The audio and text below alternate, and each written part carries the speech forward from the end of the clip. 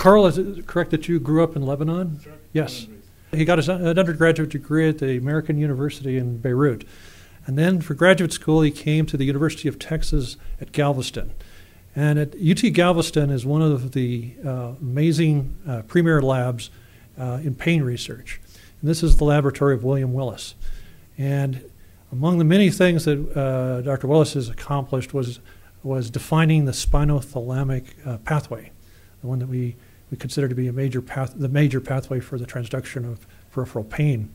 And what characterizes the Willis Laboratory is a strong grounding in neuroanatomy. And this is something that I think Carl has a foundation in. He got his Ph.D. He went to work with a very famous neuroscientist, Stephen Waxman, at Yale University. And Dr. Waxman is one of the senior investigators in the Veterans Administration and made pioneering advances in many areas of neurology, but also defining critical genetic components for chronic pain, sodium channelopathies, mutations in some of the critical ion channels that are involved in the transduction of pain. Carl is already this year chairing a major session on pain at the Society for Neuroscience. He's on an editorial board of 2 journals, already very well funded from NIH, Brown Institute for Brain Science, Stryer Company grant, and the RI Foundation grant. He also has an ambassador award from the Lifespan Executive Training Program, and which is one of 5 awards which helps him interact with the hospitals associated with Brown Medical School. He's now an assistant professor at Brown, and he's focused on the issue of neuroinflammation. And he's currently on the faculty in the Department of Neuroscience and Neurosurgery.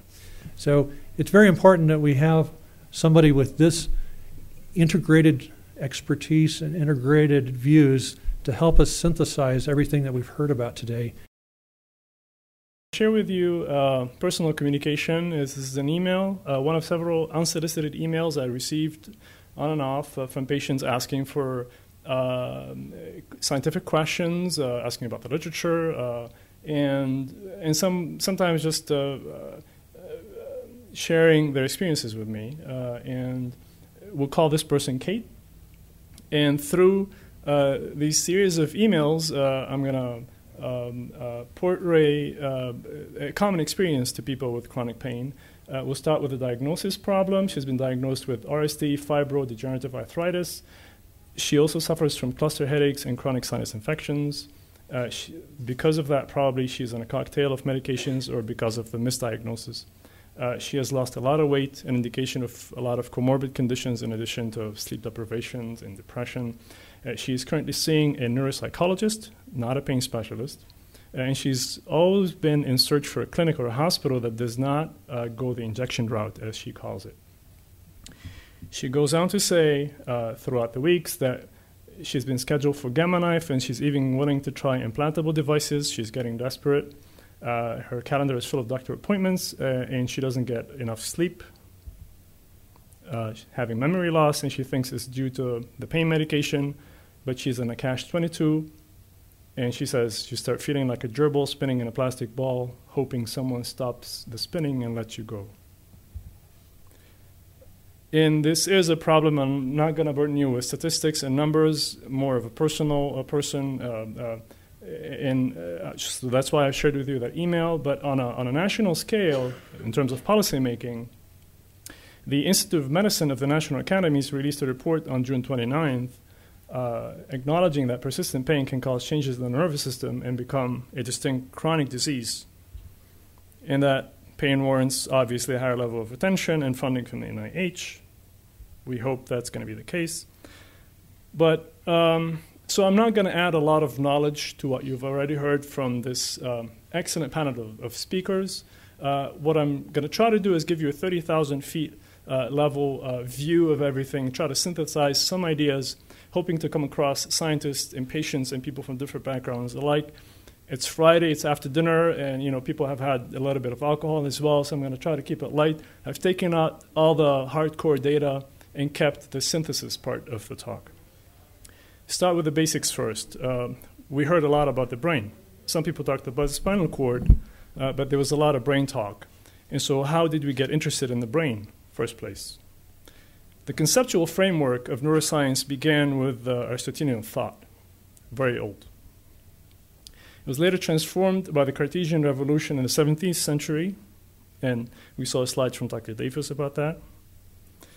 But it's always been that the motor system was tackled before the sensory system, arguably for ease of providing empirical evidence.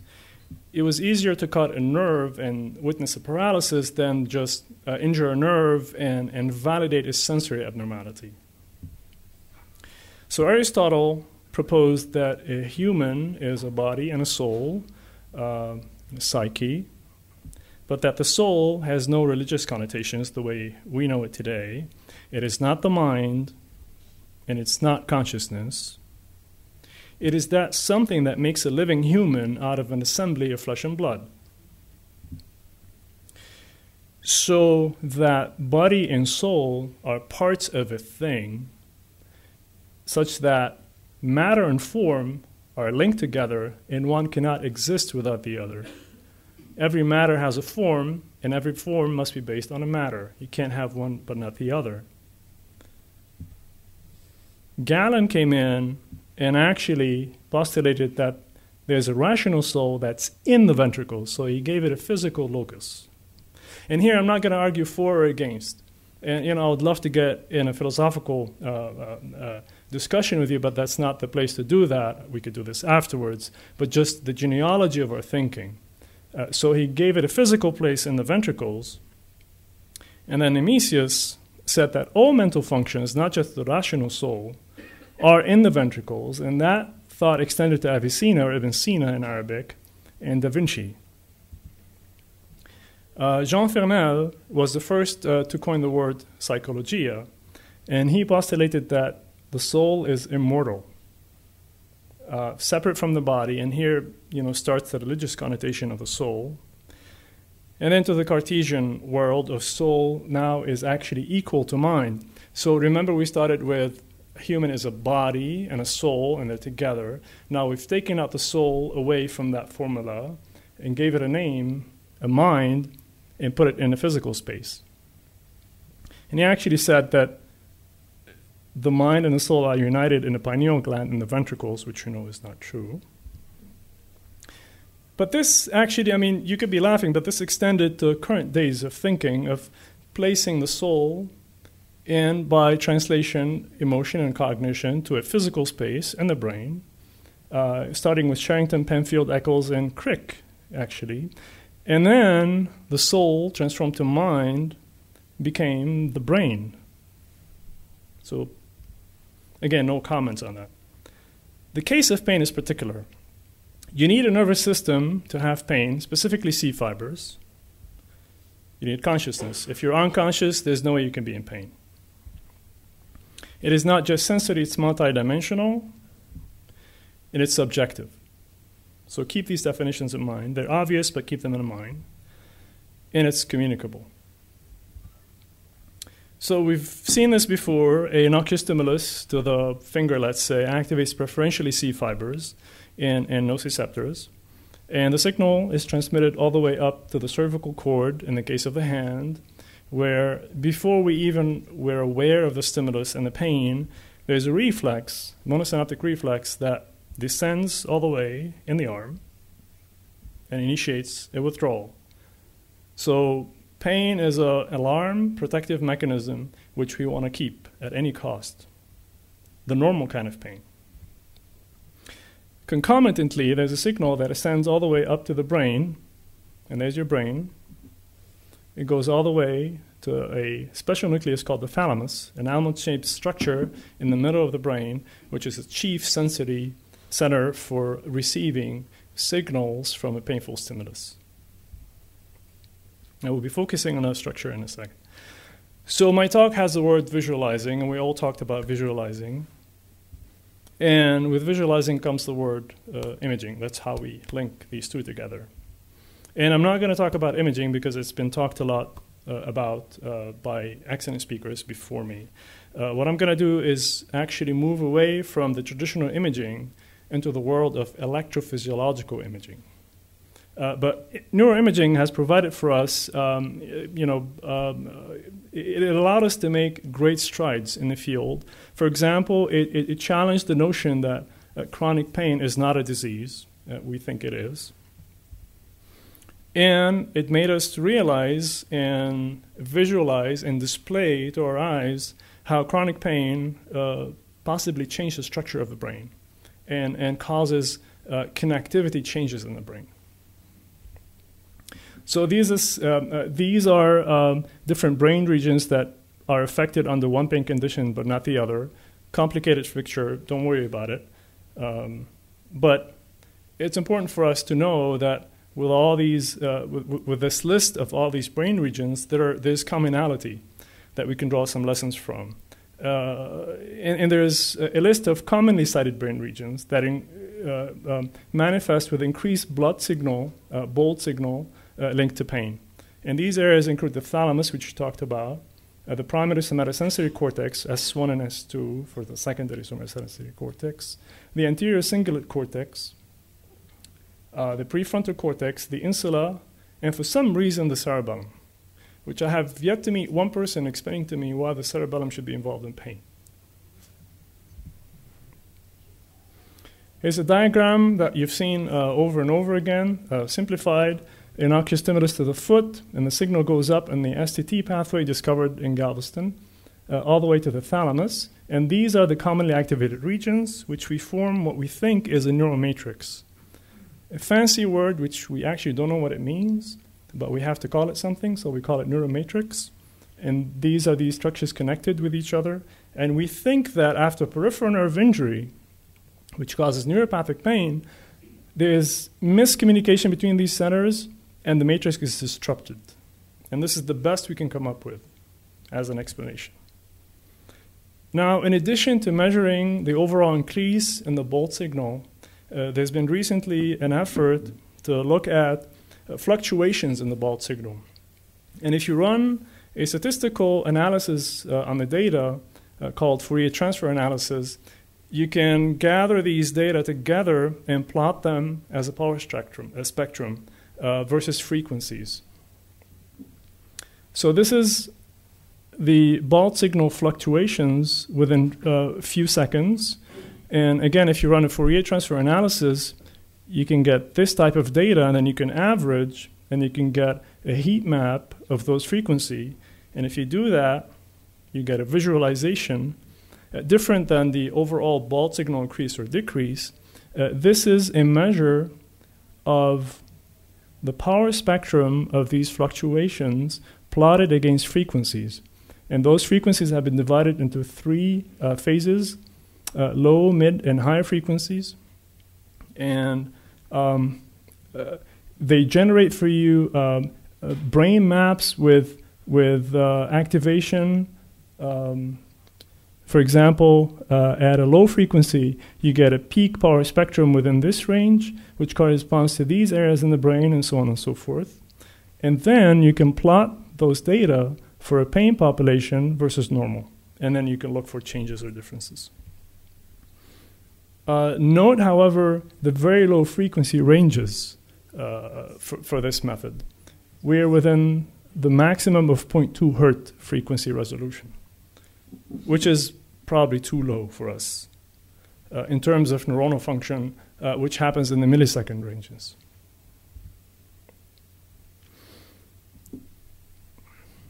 So we've talked about human data a lot, and some people mentioned animal data.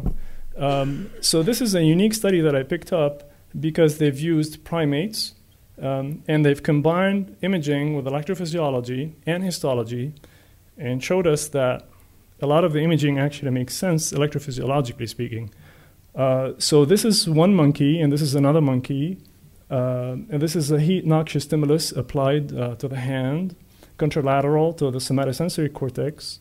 And this is tactile stimulation. These are activation areas. And over here is recording, single unit recording from the cortex to map out the receptive fields. And this is a superimposed picture of all of these. And there seems to be high correlation between the activation areas and the receptive field areas and the recording of these single units, which means that the bold increased signals are very much correlated with the neuronal firing. And these images were collected using a 9.4 Tesla, very high resolution, spatial resolution. But I'm also uncomfortable with a little bit of the interpretation of the data. To note that also the tactile and heat stimuli were applied for 24 30 seconds each, for each of those to have an effect. And 30 seconds is a long time to have an effect. And in fact, some of the activations occurred within 15 to 20 to 30 seconds after the initial onset of the stimulus. So you'd wonder what's the meaning of these activations, temporally speaking. And in the interpretation of the data, and that paper was accompanied by an editorial, actually, which summarized the findings as follows. Painful stimuli engage multiple somatosensory areas. Okay. I would argue that these stimuli were not painful because the monkeys were under anesthesia. Right? There's no pain here. It's a high-resolution fMRI and electrophysiology and histology in animals is used for objective substrates of pain and human brain mapping for the subjective pain mechanisms. And my problem is objective substrates of pain is an oxymoron. In that, in trying to bridge between the objective animal studies and the subjective pain experiments, I'm worried that we could be comparing apples and oranges. It also argues that this study opens up a number of new possibilities for pain mechanisms and treatment. And I'm wondering here about the treatment potential of this kind of studies.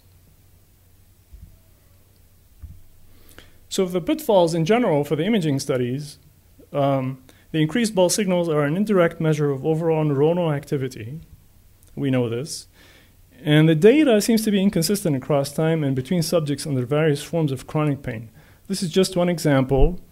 Distinct brain activation patterns between auditory and visual stimulations, but there's a blurred distinction between noxious and non-noxious somatosensory stimulations. There's another study in which the somatic physical pain, hypnotic influence, and imagery of pain all result in overlapping brain activation patterns. It is not known whether these phenomena are correlated to chronic pain or causally related to it. And this is, there's a series of studies now arguing that there's a change in gray matter density, increase or decrease in gray matter density in the brain related to pain. Some of these changes are reversible with pain therapy. And so I'd like here to argue and make a distinction between correlation and causality. We know a person called Jack and Kate. So we're in this conference, and Jack and Kate come in together, and we suspect there's a relationship between them. We have no proof there's anything going on between them. Now, Kate and Jack leave the room together. Okay, so we've strengthened the correlation here, but we have no causality. So what we have is bidirectional correlation, but we have no causality still. We haven't seen them together doing anything. So in this case, we have functional imaging showing us something, unidirectional, and then the pain goes away, and then the imaging goes away. It's a good correlation, but it's not causation to me. So in visualizing, I would like to introduce the concept of electrophysiology and how it could be used to display an image of the brain and tell us a little bit about the function of the brain. The advantages of cognitive electrophysiology include high temporal and spatial resolutions in the millisecond ranges, temporal in the milliseconds, as I said, and spatial in terms of cellular and intracellular sometimes resolution. It's relatively inexpensive and practical, such as for EEG. It could be applied to humans and animals, awake and anesthetized, or anesthetized. And we'll start with EEG first. So EEG measures the vertical field potentials And this is one way where we could use EEG, and this is a group out of Switzerland by Jean Monod. He's a neurosurgeon. For an untrained eye, it doesn't mean anything, and even for a trained eye, may not be capturing meaningful information. What you do is you run that Fourier transfer analysis, mathematical analysis, and then you plot the data of power versus frequency and average, of course, across patients, and this is what you get. The green line is the power spectrum of normal volunteers, and you'll see a peak of activity in the theta and beta ranges. And then you take a group of chronic pain patients. He calls it neurogenic pain. I'm not sure if the word applies in the United States anymore for neurogenic pain, but he's in Switzerland. And so you notice first that there's a shift in the activation of about 2 or 3 hertz backwards or leftwards, and there's an overactivation peak. The amplitude, the overall amplitude is increased. And the dotted line here represents the subpopulation or the subgroup of patients on no medication. And here is where the action is occurring. So this condition is under eyes closed, and this condition is under eyes open. Same pattern, although decreased overall power. So now the patients undergo a therapeutic thalamic lesion in the ventral caudate nucleus, and they become better. And at the same time, they come back for another EEG scan. And again, the green is a normal, and this is where they were, the red spectrum. Within, I think, 3 or 4 months, this is where they're at. And within 6 months, they return almost back to normal in terms of EEG and in terms of their pain rating. My problem with this is that this population at 3 months already is experiencing 70% relief. And the blue one is experiencing 95% relief. So I'm not sure if this is a strict correlation between the pain itself or something else going on in the brain. In other words, the 70% relief is not much different than the pain, whereas the 95% relief is almost identical to the normal. The same group has done another way of looking at the data by combining EEG and Loretta. For the connoisseurs in the audience, that's a low-resolution electromagnetic tomography that generates maps of the brain and display for you the locus of these spectral analyses, and then you can measure the trend in normal, green versus pain population. Doing the same thing again, a lesion in the thalamus, therapeutic, the patients become better, and then by some complicated mathematical analysis, they point to the anterior cingulate cortex as being the locus of a decreased activation following the therapy in a correlative manner with the decrease in the pain subjectivity. So I'm not going to draw conclusions from these studies. I'm just sharing with you ways at which we can look at the brain, visualize its function by tools other than strictly Baud signals. Another group has actually focused on the gamma oscillations. In the previous studies, we were interested in the theta and beta frequencies within 0 to 25 hertz. This group has looked at the gamma oscillations frequencies. I have a problem with the word pain perception. I'll let you know about it later. So the gamma oscillations is between 30 and 100 hertz, and it's thought to be related to attention to painful, non-painful auditory and visual stimuli. And this is what you can do with this type of studies if you look at those high frequency ranges. This is visual activation, activation by visual stimulus, and this is in response to a painful stimulus, a different pattern of activation. You have here an occipital activation versus here a more central activation pattern. And then combining this with the maximum of activation map superimposed on structural T1 MRI, you can get this visualization image. And we're trying to do the same thing in rats. The problem is we don't want to anesthetize the rats, so we could have a perfectly translational potential, and we want to do non-invasive EEG. And that hasn't been done before, to place EEGs on a scalp of rats, not on the skull and not intracranially, and have a good signal-to-noise ratio. But I did find a study which used this technique, and I think it's going to pick up soon, but we teamed up with an engineer at the University of Rhode Island. He has developed a tricentric electrode. It's patented, and you place it on the scalp of the animal. You place 3 of those, actually. And this is a recording during spontaneous or resting phase of the animal, awake.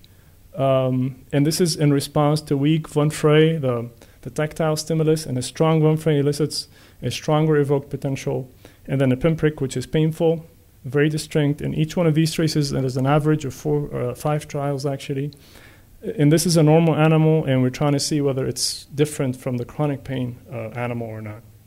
And we don't have data. We don't have the money to do it.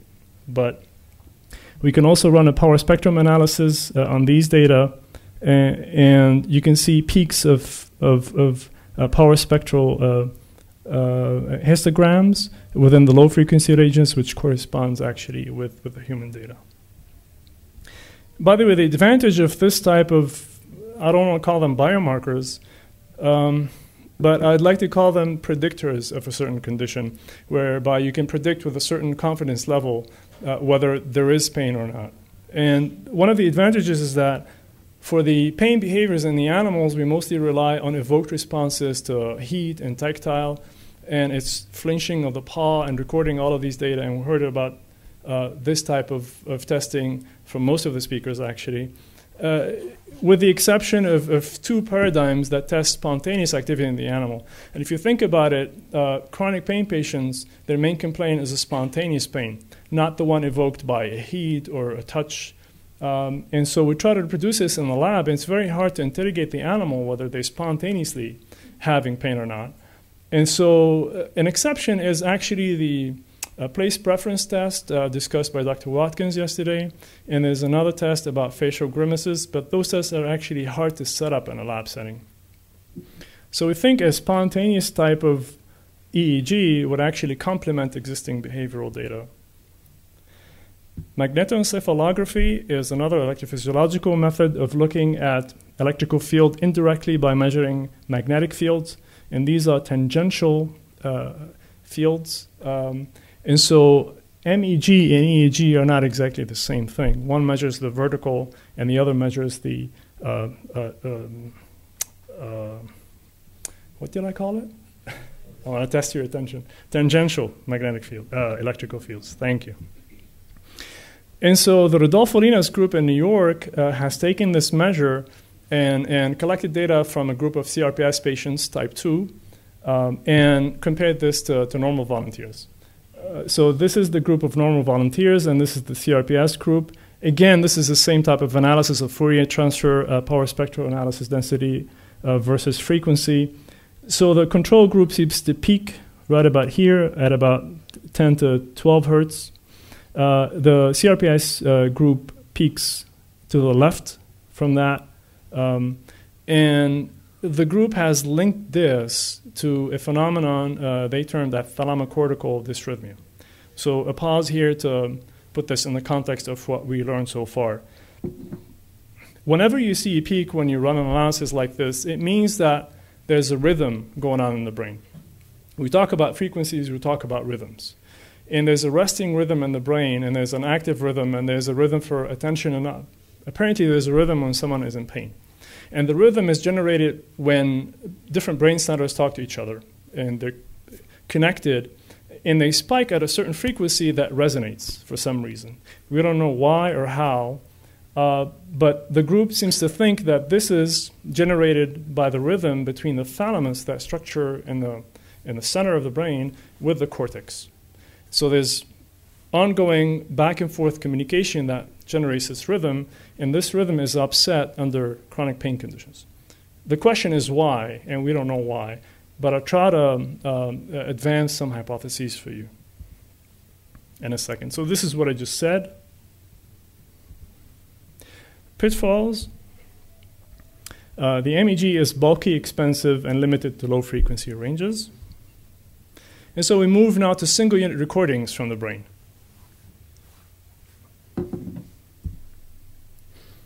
It's a technique whereby invasively, you have to insert an electrode in the brain and record the activity from single neurons.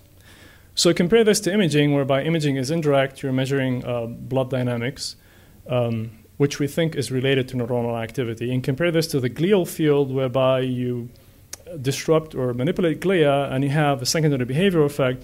But all of these need to be channeled ultimately through neuronal function. And neuronal function is governed by action potential firing, which we call spiking. If a neuron does not fire, you're either dead, or you don't feel, or you're paralyzed. No matter what the glia are doing, and no matter what you measure with a Bolt signal, a neuron has to fire. So we're after the mechanisms of what is making the neurons fire differently or more. So single unit activity in the thalamus. It's been known in humans that if you record from single neurons in the thalamus of patients with chronic pain, overall they have increased spontaneous neuronal firing, and these are awake individuals.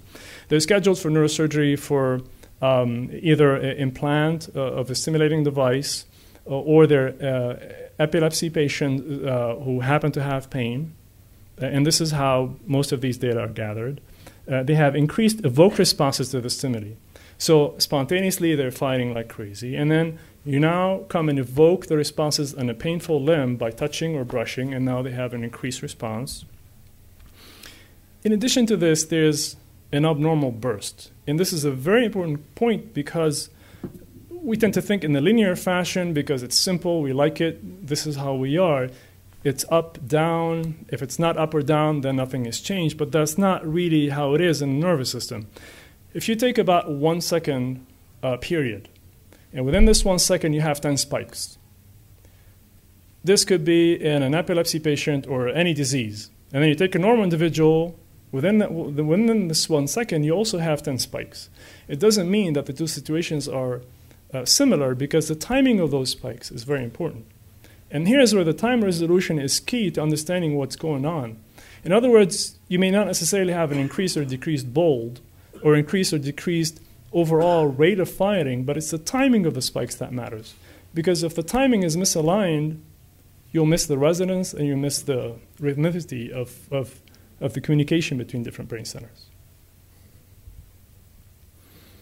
So specifically for the interlaminar thalamus, for deafferentation pain, and this is work by Fred Lenz at Hopkins, again, high rate, rhythmic bursts, and the changes in the patterns of firing are more indicative than the existence of firing, of burst in itself.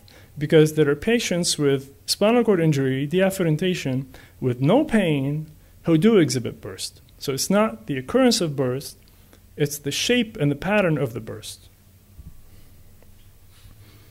Again, visual is always important.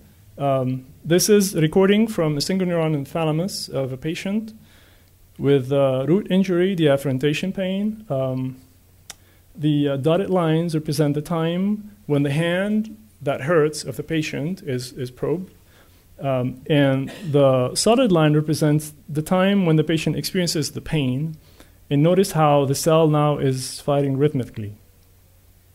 When the pain stops, the rhythmicity stops, and here it goes again. Now compare this with this. This is a rat in a thalamus with deafferentation pain under anesthesia, and the cell here seems to enter different phases of rhythmicity spontaneously. So we call all of these phenomena sensitization. And there's sensitization all across the neuroaxis, arguably, for pain in the spinal cord, but also in the brain. And today's talk is about the brain, so I'll focus on sensitization in the thalamus. And again, the best way is not only visualization, it's also auditory. So there's a clip for you. And we have here an electrode in the thalamus of a rat in pain.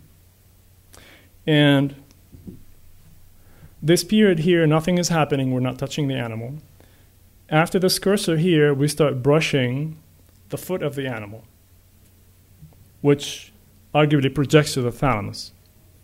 And the cell fires, and we can plot this histogram here. And the rate of firing here is 20 hertz. And this is what you hear in the lab. So these are the spikes. And we capture every one of those, and we plot a histogram. Normal. And this is what you see in a chronic pain animal. To start with, the firing is at 40 hertz before we touch the animal. And then when you brush the foot, it goes up to 80 hertz.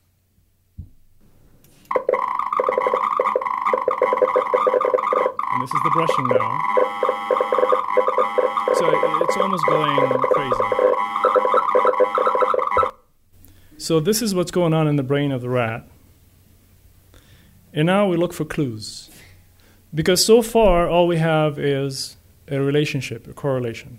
We get to the mechanisms in a second. And this is when you plot the data on a population level, and you notice that the response to brush and pressure and pinch are elevated significantly for a number of animals. And if you record from neurons that have receptive fields outside of the injured leg, they're almost normal, except for brushing. There seems to be an increased response to brushing all over the body, but normal responses to other stimuli for the rest of the body that have no relationship with the injured foot. So the data I showed you was in a model of sciatic injury, peripheral nerve injury, peripheral neuropathic injury, and this is the same thing in a model of spinal cord injury. So patients with spinal cord injury, more than 50% of them, in addition to the paralysis, have chronic pain, devastating, of unknown origin. And you get the same thing again. And go back now to the sciatic pain model. Spontaneously, again, we see here that the cell enters into this rhythmic phase of firing. In trying to find out where is this coming from, we then transect the spinal cord. Okay? So you're recording from the brain, and this cell responds to whatever you do to the foot, and now you cut the spinal cord, so it's receiving no more communication from lower body. Still, the spontaneous firing is very high, but the oscillation disappears. So we tend to think that that oscillation is driven or needs the periphery and the injured nerve, but that the high spontaneous firing is inherent to the brain. It doesn't need the periphery. Once it's established, it's in the brain. We've looked at burst, and the incidence of burst was increased in the sciatic neuropathy model in those cells as well. Same thing happens in the spinal cord injury model. You get this high spontaneous firing in the thalamus, and now you transect the spinal cord above the injury level of the initial spinal cord. Before the transection, you were able to elicit the firing by brush. After transection, the brush response disappears, but you're left with this high spontaneous background firing of the cell, which again seems to be inherent to the thalamus. So we've looked at sensitization in several pain models, spinal cord injury, sciatic neuropathy, but also diabetic neuropathy. So we seem to think there's something universal about the pain signal, which is independent from the model. And during diabetic neuropathy, again, you have here the response of the cell to brush, pressure, and pinch in the thalamus. In a diabetic neuropathy model, all these responses increased, but also, interestingly, when the brush terminates and ceases to affect the limb, there's ongoing discharges. This is what we call after discharge. Mechanisms. Again, what I've shown you so far is correlation. We need to provide evidence for necessary and sufficient conditions for what we're seeing. And so I'd like to propose here a couple of hypotheses at a molecular level and at a cellular level. We've heard about microglia, but most of Dr. Watkins' talk was related to the spinal cord level. We do the brain. And our work was inspired by Dr. Watkins' work, by the way. And the sodium channel work is a story that developed in the Waxman's lab, and we still carry on with this work. This is not to exclude other possible mechanisms. This is a great review that summarizes the list of changes that could occur in different areas of the brain, which could be mediated by, in a wide array of things, ranging from long-term potentiation in the hippocampus, ERK signaling, cannabinoid receptors, dopamine receptors in the thalamus, sodium channels, amygdala, striatum, hypothalamus. These are changes in the rat, by the way. So obviously there's no time to talk about all of these today, so we just focus about what I know most and what makes most sense, and corroborated by not just our lab, but different labs and multiple studies in our lab. We'll start with the sodium channel story. How much time do I still have? 15? 10? 5? Okay. So we focus on the 1.3 channel because it's a voltage-gated sodium channel. It rapidly reprimes, meaning it permits high firing frequency of the neuron compared to normal. It's expressed in embryonic levels, but it's not supposed to be expressed under normal conditions in the adult CNS, spinal cord, and brain. And we see that after a spinal cord injury that it's now abnormally expressed in the thalamus where it's not supposed to be, in neurons and not in other cells. It's also expressed from the sciatic nerve injury, also in the thalamus. So 2 types of pain models. Other sodium channel types are not expressed in the thalamus. So this is the sodium channel story in terms of correlation. Microglia, correlation-wise, we've heard about these things, but I just want to say a few words about the word activation, which is being used rather loosely in the field. Microglia are activated when they adopt a spectrum of things, a spectrum of phenotypes, ranging from increased expression of the markers we saw, their shape, the fact that they secrete cytokines, the fact that they proliferate, and the fact that they migrate in vivo. All of these things mean that microglia are activated. You cannot select one thing and say that microglia are activated. And so this is creating confusion in the field because the microglia could be expressing a lot of receptors, but not secreting anything. Therefore, it doesn't matter what they're expressing if they're not affecting the neurons. So microglia in the thalamus after spinal cord injury are upregulated starting week 2 after injury, which is correlated with the pain sensitivity of the animals. We've recently shown that they're activated similarly in the rat model after sciatic neuropathy, so again, 2 different models, and they're co-expressed with P38 signaling pathway in the thalamus. And I need to mention here a study in 2004 that actually showed microglia in the brain are not activated in a particular injury model, which was not mentioned by Dr. Watkins yesterday.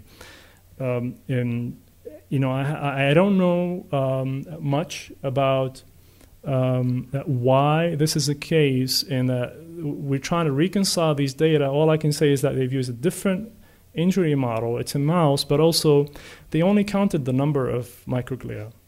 They judge activation of microglia by their numbers, but not by what they're doing or what they're expressing, which seems to be a confounding variable in the field. I also have to mention these 2 studies in J Neuroscience by a different group who've definitely shown that there's microglial activation in the brainstem, in contradiction to the previous study and the work that we've done before. So I had to mention that study for the records.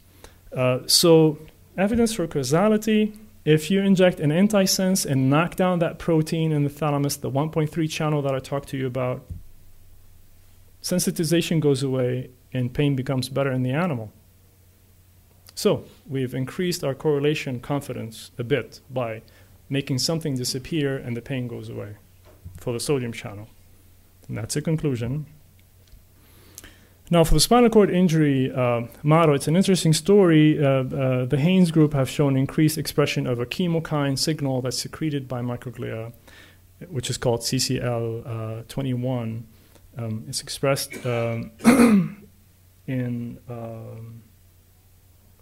it's expressed in neurons below the level of injury in the spinal cord injury model. And if you antagonize that signal in the thalamus, pain goes away and the sensitization of thalamic neurons goes away and the pain behavior goes away. And I'll summarize this in a second in a sketch diagram. But before I move on, if you inject minocycline, which is a microglia inhibitor, in the thalamus of rats with sciatic pain, you reverse microglia activation and you get rid of the pain. And this is the conclusion we'll draw from this. Beyond the thalamus, another group has recently shown that neurons in the cortex now, the somatosensory cortex, have increased spontaneous firing and increased evoked potentials and a weird burst activity going on in the cortex. So we don't know where this is going to end. It starts in the spinal cord, sensitization. The word starts is inaccurate. We've discovered it in the spinal cord. We've just recently discovered it in the thalamus, and now we're seeing it in the cortex. Mechanisms unknown for the cortex, somewhat known for the thalamus. The signal CCL21 is a signal that is emanating from the spinal cord below the lesion level. It goes up all the way to the thalamus, activates microglia, and then it starts a feedback loop between microglia and neuron and initiates the pain. If you'll block this, you can block the neuropathic manifestation in the animal. For the case of the peripheral nerve injury, you get microglia activation in the spinal cord, and the secondary one in the VPL thalamus, as we've seen. The signaling from here to here is unknown. From here to here is somewhat known. From here to here is unknown. Again, why this is happening in the brain? Is it because it's inherent in the brain or because of spinal cord drive is still unknown. So the last part of my talk is additional evidence for causality, direct targeted intervention by deep brain stimulation as a neurotechnology approach. DBS is FDA approved for motor disorders. The approval for pain has been rescinded in the late 90s. Low side effects, arguably, although it's invasive, obviously. You need to get to the brain and the spinal cord. But once you get beyond this, it has low side effect profile. Tremendous technological advancement for motor disorders, and I'll explain this in a second. So DBS, don't be fooled by the fancy slide. It's nothing but a wire inserted in the brain connected to a battery. It stimulates neurons in ways we don't know how or why. General principles that it drives forward analgesic systems. So you have a pain condition and you want to cure it, so you drive forward an analgesic system, and that's why I call deep brain stimulation. We have an alternative explanation so that at a certain frequency you could actually jam neuronal circuitry. And if this is true, then it's not called DBS anymore, it's called DBM or deep brain modulation, because depending on the frequency you get drive forward the neuron or shut it down. If you use a high frequency stimulation paradigm, 100 to 200 hertz, this is what happens, and we've tested this hypothesis. This is what's used in the clinic actually for motor disorders. And we just adopted the same thing for pain.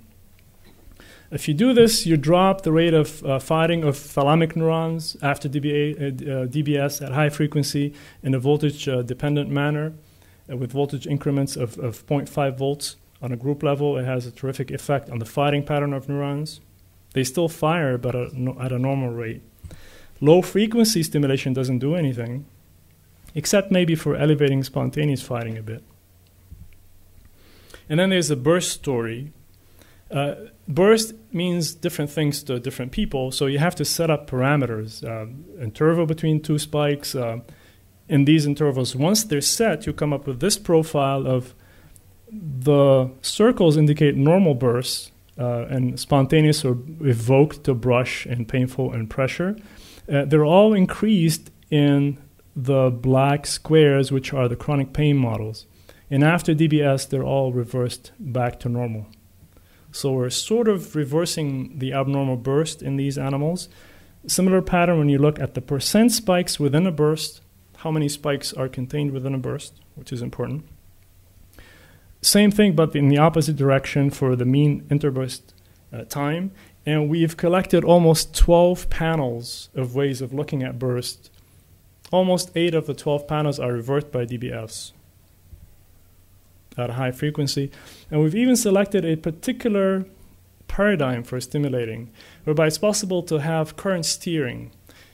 Instead of putting one wire and have a spherical electrical field, we use 2 wires placed such that they actually make up an oval shape, inclined to overlap maximally with the VPL structure, minimally with other surrounding structures of the thalamus.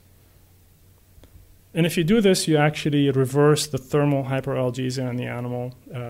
in both feet, though. So it seems that if you stimulate on one side in the thalamus, you can have effects bidirectionally, and we don't know why this is the case. It's insignificant for the normal leg, but it's significant for the pain leg.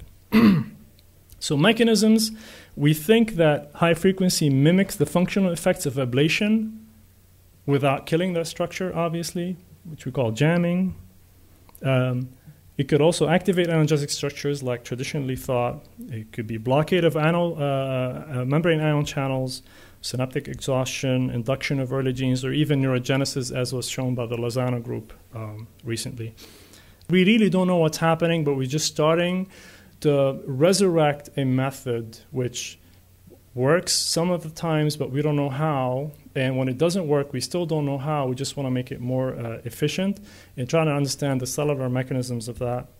In summary, visualizing brain function, is it really a matter of taking a closer look? Will higher resolution actually manifest to us a certain brain function that was concealed prior to the low resolution image?